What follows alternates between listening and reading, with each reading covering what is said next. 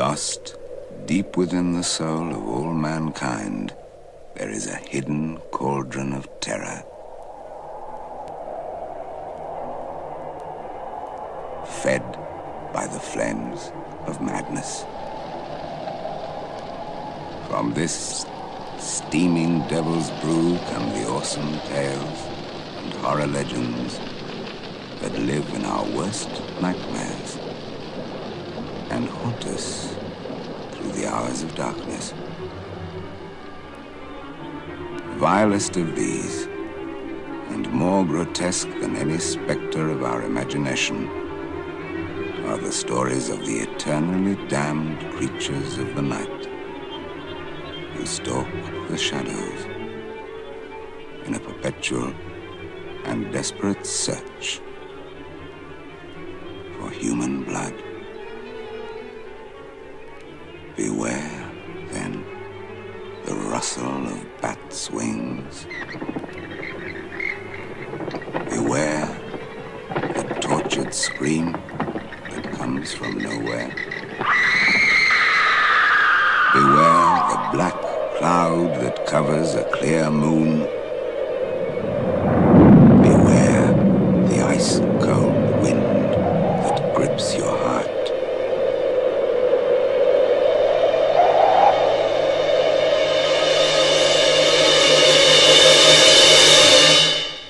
For these are the signs of the vampire.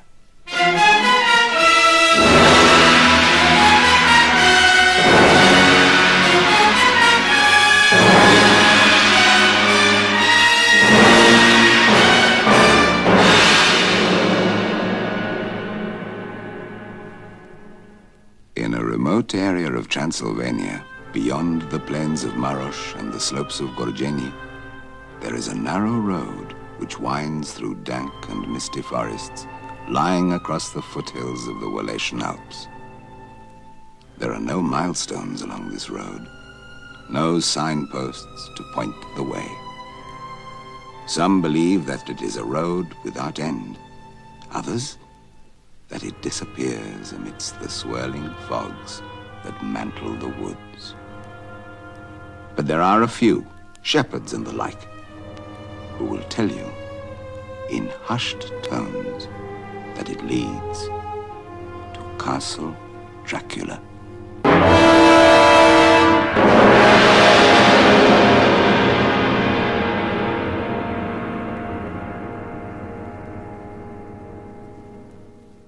Many years ago, a strange hooded figure limped slowly and painfully along this road.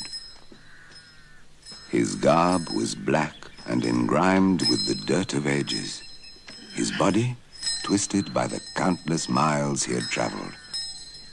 And about his neck, he wore a bell that tinkled with every step he took. He saw before him the gray towers, the steep walls, and the staring, empty windows of the castle. His skin was parchment yellow. This was Ka, high priest of the Temple of the Seven Golden Vampires of Ping Kuei, in the province of Sichuan, in the far mysterious land of China.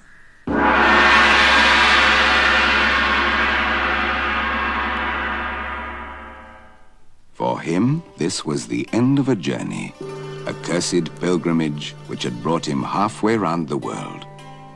He came to Castle Dracula to seek a boon.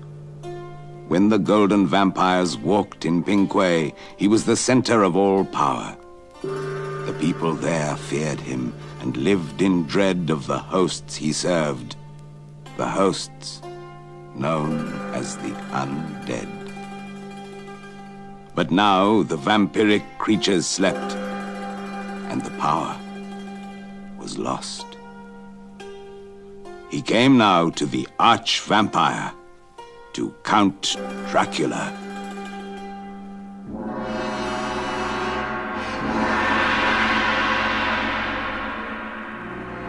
He came to unlock the black secrets of immortality, He came to unleash the blood-red fountain of demonic power.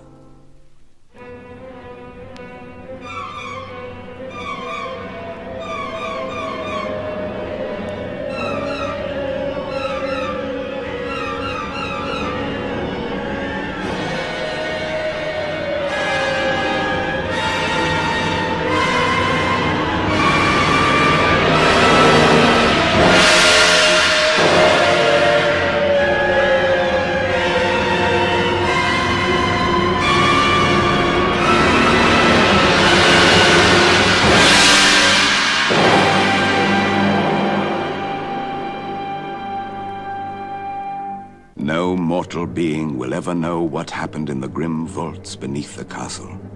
No one will ever know of the black horrors practiced before the tomb of Count Dracula that night. But before the light of dawn came to dissolve the nightmare, a creature emerged from the castle. Its garb was still black and engrimed with the dirt of ages. Its body still twisted by the countless miles it had traveled. About its neck, the bell still tinkled dully with every limping step it took. Beneath the hooded cowl there gleamed the parchment-yellow, oriental face of Ka. But as the cruel lips parted, they laid bare the sharp fangs of a vampire. And the aura that seemed to cling to the creature had about it the stench of Count Dracula, Lord of the Undead. Thus was a curse reborn in a distant land. A curse recorded in words of blood. A curse that echoed across the years. The legend of the 7 golden vampires.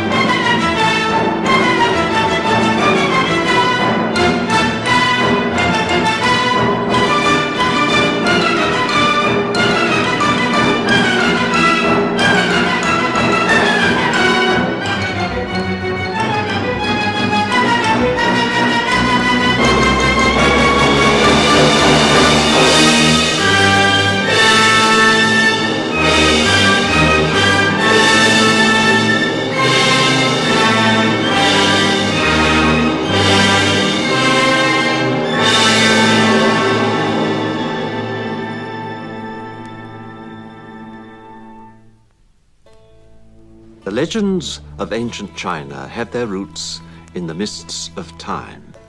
Some are awesome and terrifying in their implication. Some are real and have their foundations in truth.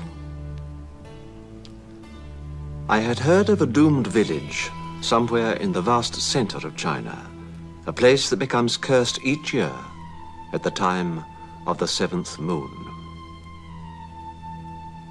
It cringes in fear as it listens to the distant cries of souls in torment. And terror strikes deep into the souls of the inhabitants. The whispered word is vampire, and the horror is real and very close. 7 creatures, 7 ghastly monsters with golden masks hiding the evil decay of their faces, are reincarnated as the moon travels higher in the sky. From their temple beyond the Dragon Teeth Mountains in the Michungshun, they sweep down on the village of Pinghui on fiery black horses.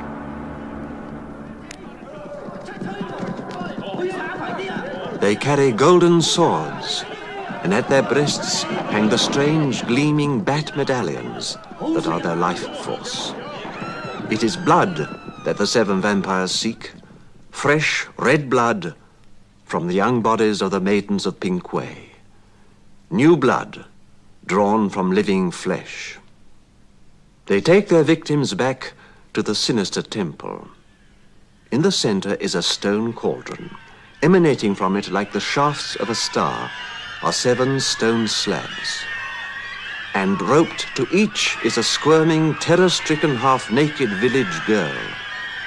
The vampires dig their sharp fangs into their necks, the blood flows, the screams die away. The ghastly ritual is over. It is said that long, long ago, a farmer of the district, whose name was Si Tin Yen, crazed with anguish for his lost daughter, fought the vampires. His only weapon was a wooden stave.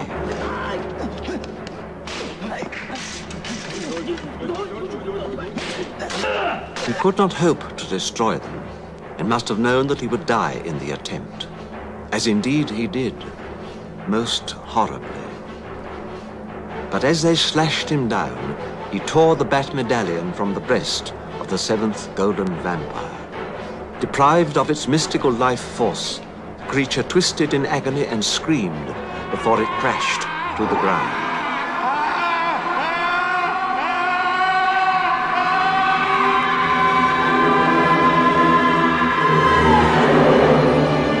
As the mist of death closed over Si Tin Yen's eyes, he saw the monster disintegrate amidst an appalling mass of putrefying flesh, until all that remained was the smoldering golden mask.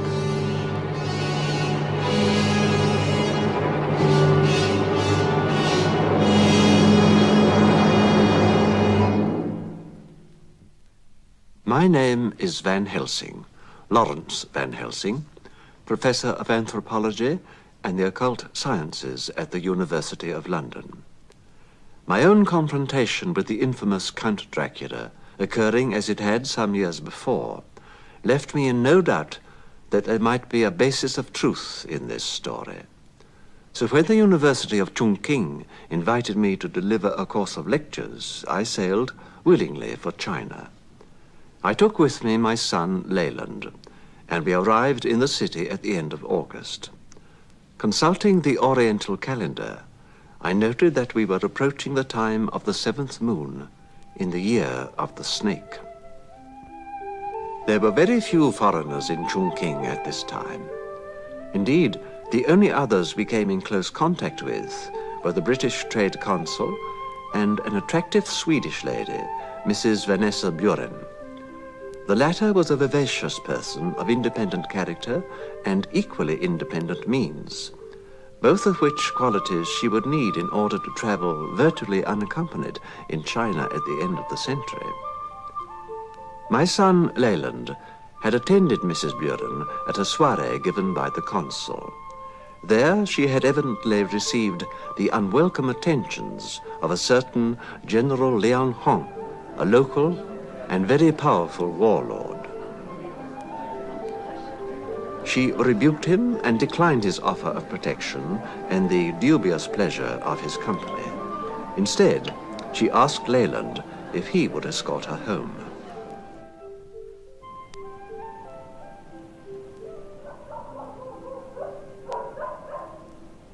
They were given an escort by the consul, but the streets of Chongqing at that hour were dark and full of sinister shadows.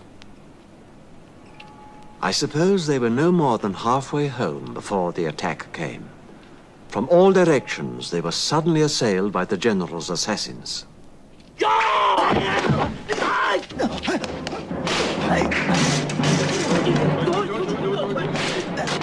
Knives glittered in the moonlight as the escorts turned to defend Mrs. Buren and my son.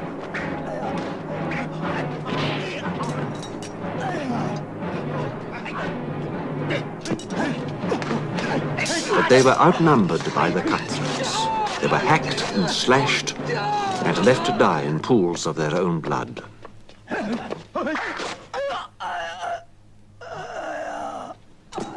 Then there was that ominous, terrible silence that always seems to follow moments of intense violence and horror. The arrow, a sparkling silver shaft, seemed to come from nowhere. It flew through the darkness with incredible speed and buried itself in the throat of the nearest of General Léonard's men. They turned to see the bowman, a solitary figure, proud, disdainful, dressed in the ancient robes of some priestly order. Already he was fitting a second shaft to the bowstring, even as the stricken assassin fell to his knees and then crashed into the dust of the alleyway. Now the others advanced to meet this unexpected threat. It was always said that the followers of General Léonard were invincible. It would surely take little effort to destroy a single bowman. But even as they moved forward, a second figure appeared, a giant of a man wearing the same strange robes, but wielding in his hands a pair of massive silver battle axes. As though to draw attention to himself, he clashed the thick, broad blades together like some monstrous cymbal. To Mrs. Buren and Leyland, it sounded like a martial invitation to do battle. The assassins screeched their defiance and ran to meet the challenge. They swarmed about the robed axeman like furious bees around a swirling moth. The blades flashed, cutting arcs of blood and steel through the bodies of the attackers. Great windmills whose lethal arms struck down every living thing they came into contact with.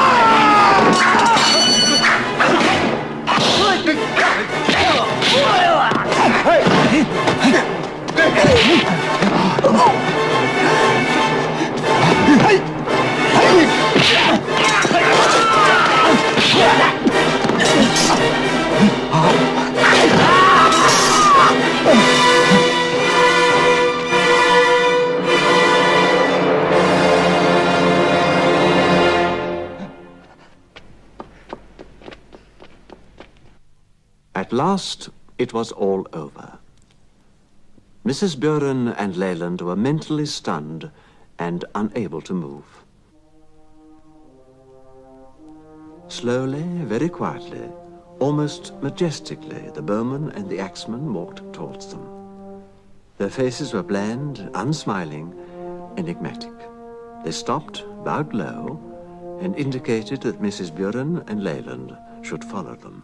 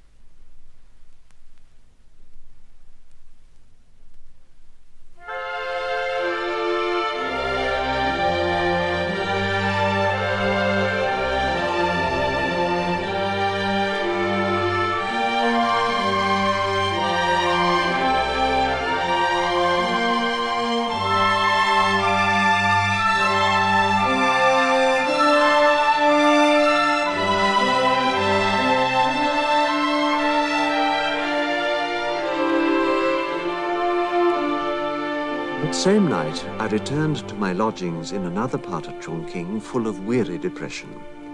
I'd been lecturing at the university all day on my theories regarding the vampiric cults, of my experiences with the horrific Count Dracula, seeking more information about the legend of the 7 golden vampires.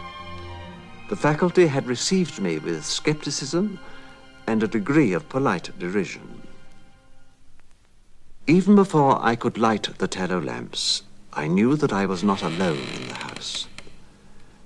And then I heard a sound behind me, and a young Chinese man came towards me.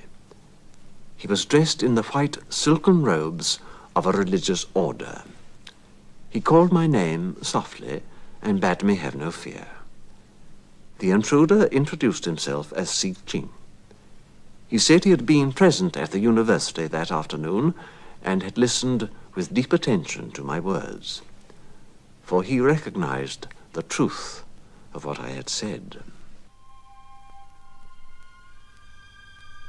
The village of Pinghui did exist. The farmer I spoke of did die under the circumstances I've described.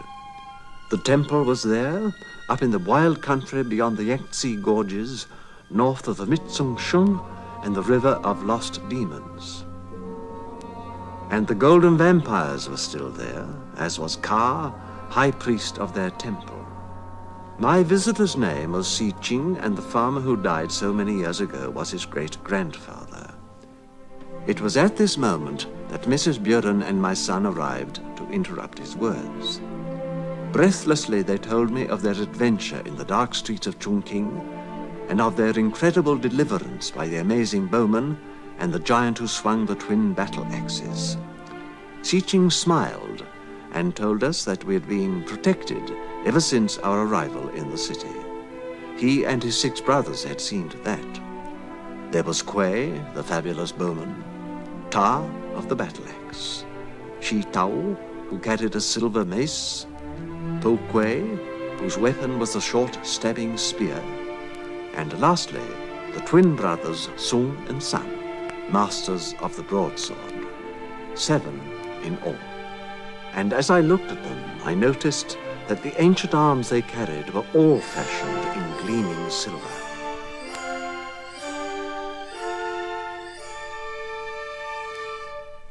Silver, a metal abhorred by all vampires. Si Ching went on to say that he and his brothers had taken a sacred vow. As warrior priests, they were dedicated to the task of returning to Pinghui to rid the doomed village of the curse of the golden vampires. He believed that I had been sent by the sacred gods to help destroy the demons, if only I would come. But such an expedition would be costly. We would need supplies, wagons. Even as I mentioned this, the problem was solved by Mrs. Buren. She said she would finance the journey on condition that she could join us.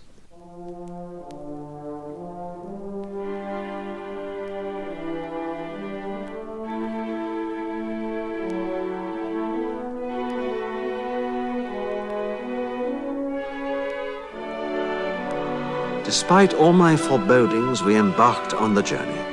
Something beyond me, beyond my will, seemed to draw me towards the dangers that lay above the Yangtze Gorges.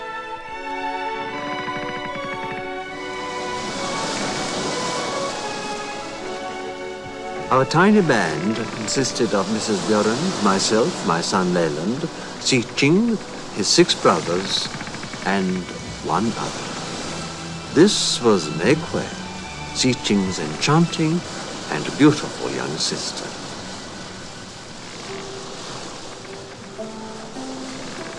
Delicate as a Chinese mountain flower, fragrant as the zephyr breezes of early spring, I could see that Leyland was captivated by her from the start. We had chartered a vessel to take us through the gorges, an ancient trading junk symbolically named Mao Feng, Glorious Phoenix.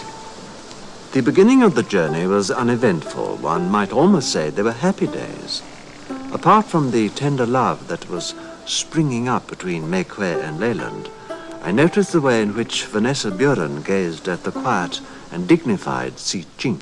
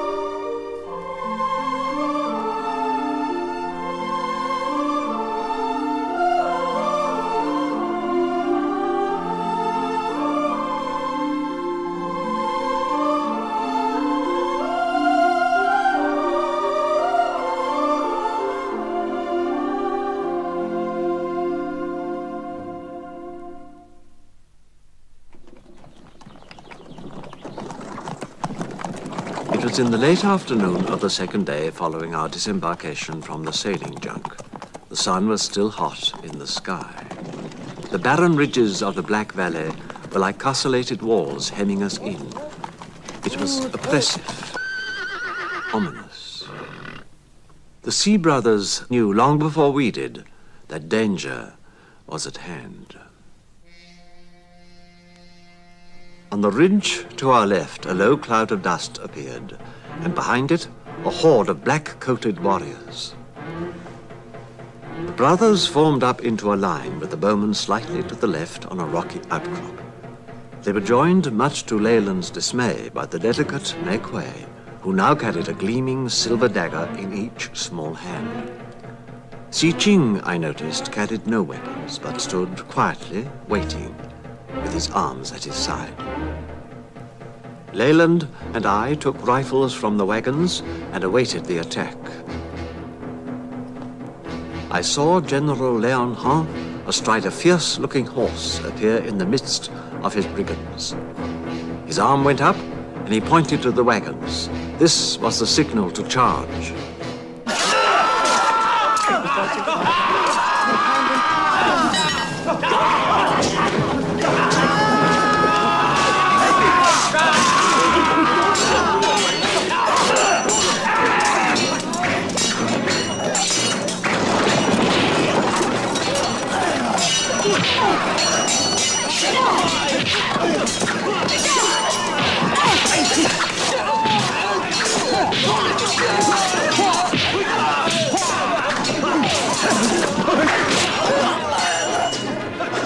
The brothers never wavered. They met the onslaught as we fired into the advancing throng. The twin brothers, Sung and San, stood back to back, their silver swords swinging in unison.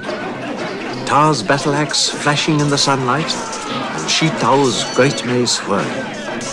I saw Po Kuei's stabbing spear moving like a glint of silver lightning. The whole scene erupted into a cacophony of violent action.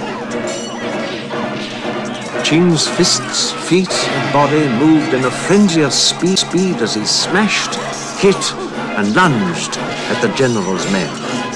The gentle Mei-Kuei, now a wildcat, shadowing her brothers, her tiny form twisting and lashing out like a miniature tornado, the blades of her daggers like darting shafts of scudding sunlight.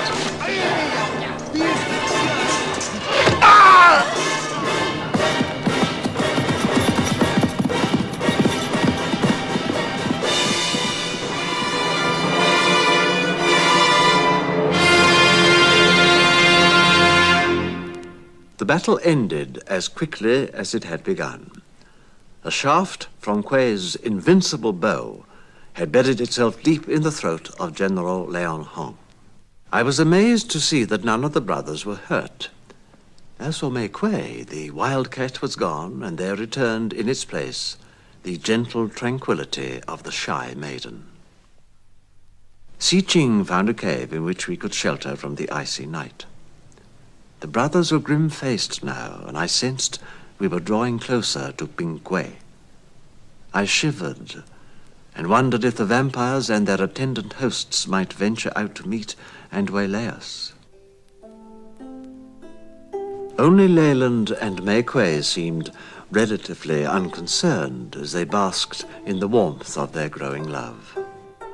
They sat together at the cave mouth, finding beauty in the turgid hues of the dying day.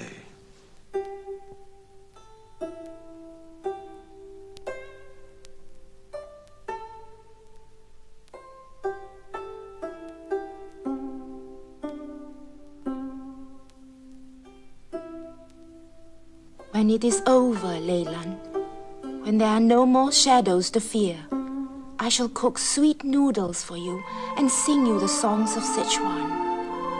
We shall bathe in the tranquil waters of the Jingdi and wash away the memories of this time. You will know the scent of the sacred flowers which bloom only for lovers, and know that the horizons of happiness stretch forever. Then will the warm goddess Guan Yin smile gently over us.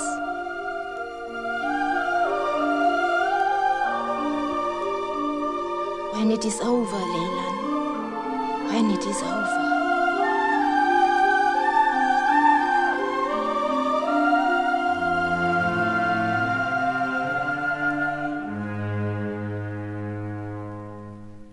The next day we reached Ping Kuei, a sad, forlorn little village overshadowed by fear and by that grim temple.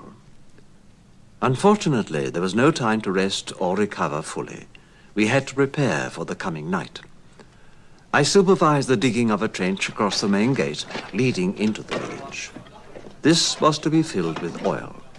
Behind it, we erected a line of sharpened bamboo stakes. We had to do nearly all the work ourselves, the villagers doing little to help. They felt that any resistance to the vampires was useless. The night came too quickly. Over to the east, I could see the distant flashes of lightning. The air was vibrant with thunder. For nearly 2 hours, we waited. In that time, the storm had gathered quickly. There was no rain, but the thunder crashed about our ears, and the wind tore at our clothes and whipped our skin.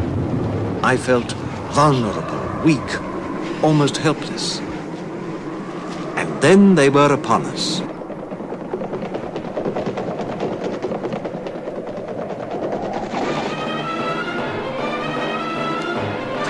But the 3 remaining golden vampires, mounted on jet-black stallions, snorting and pounding, glistening in the blue light of the clouding moon.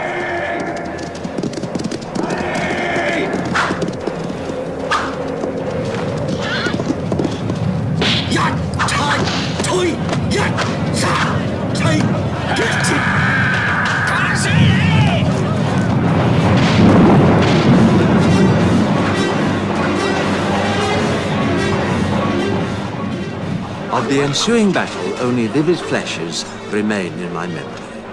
I know the vampires brought with them a veritable army of soulless beings. I know that they and their terrible masters swarmed over the brothers. I remember lighting the oil in the trench. I saw Tar, the massive one, drag a dozen of the undead into the flames and perish with them in a blaze of horror.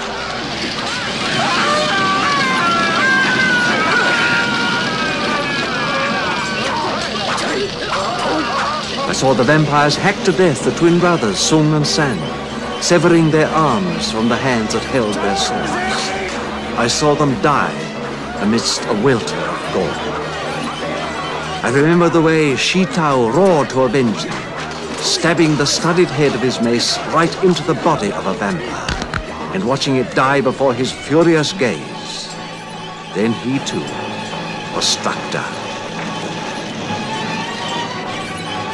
I saw Qing's flashing fingers, taut as a blade, smash their way into the carcass of the second vampire, tearing out with his bare hand the squirming, vile heart of the monster. And I witnessed the death of Vanessa Buren, the last vampire, the most monstrous of all, attended by an array of the undead, caught her by the shoulders and sank his deadly fangs into the smooth skin of her neck, before flinging her from him. It was Ching who took her in his arms. Clasping her tightly, he carried her to one of the staves. They embraced as he impaled both their bodies on the sharpened end of the bamboo. He knew that this was their only escape, an escape into death and eternity from the ghastliness of the vampiric curse.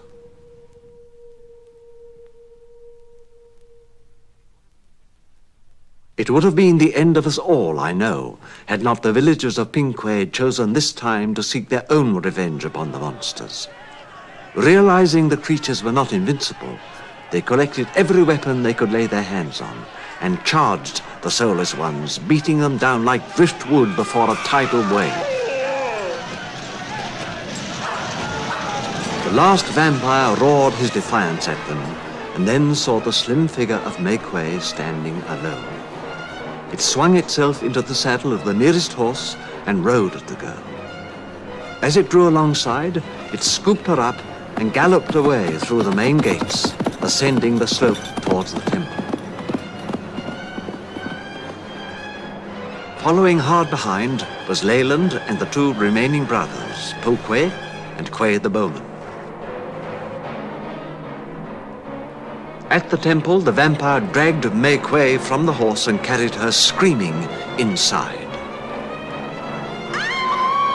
He laid her on the nearest sacrificial slab of stone and prepared to sink his fangs into her neck. But at that moment, Leyland stormed in and grappled with the monster. However, my son did not possess the fighting skills of the Sea Brothers. The vampire's fingers curled about his neck.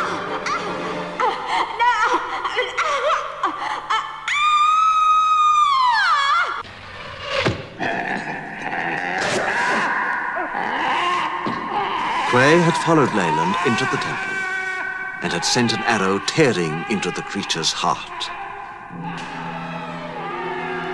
The gore from the vampire's mortal wound drained down into the cauldron. There it simmered ominously as the body of the creature slithered down into it and decayed into a scum of dust. Leyland gathered up May Quay and shielded her eyes from the awful sight.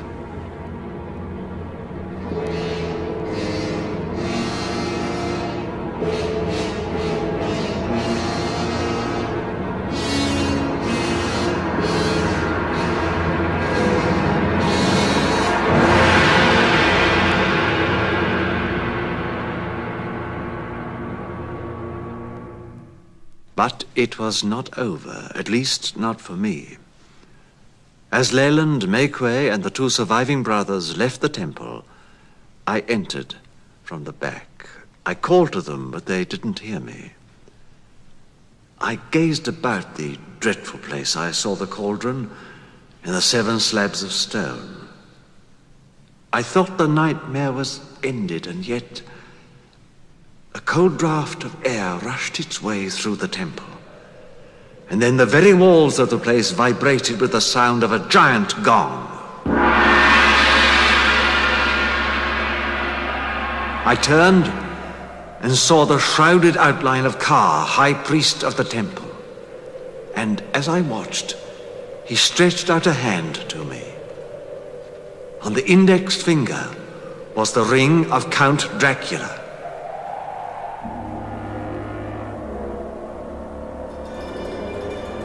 Ka's face seemed to dissolve in an oozing cloud of venom.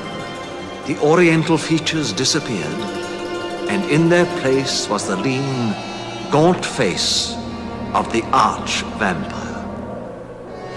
Almost majestically, he walked towards me, fixing me with his hypnotic gaze. His lips parted, the long, sharp fangs emerged.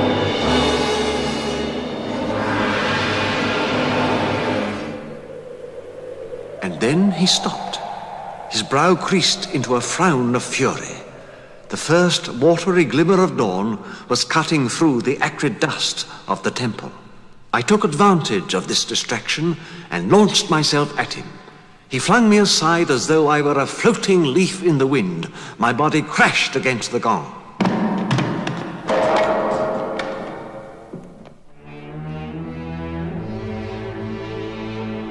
As I fell, my trembling fingers touched the wooden shafted hammer that was used to strike it.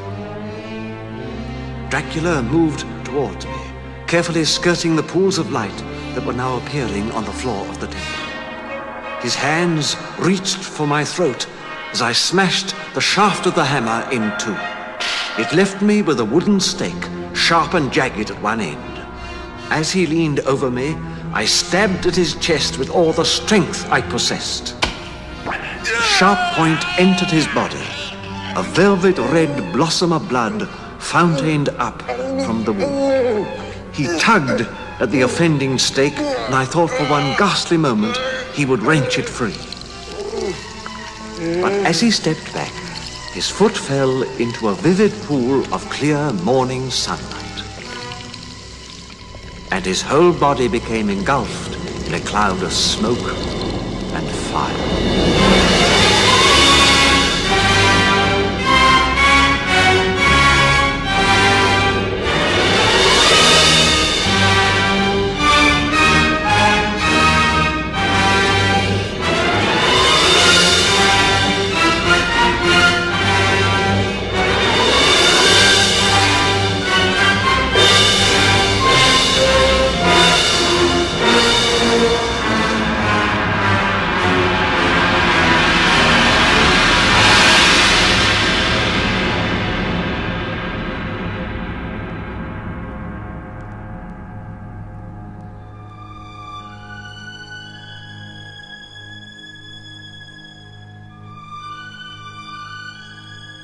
The village of Pingquay still exists, though the legend of the 7 golden vampires has long since been forgotten by all who live there now. The ruins of a temple still stand, casting long shadows down the hillside on clear nights. Not even the oldest of the inhabitants can recall the story or the curse. Yet, strangely enough, no one, man or beast, will venture near the place on the 7th night of the 7th moon. No one quite knows why.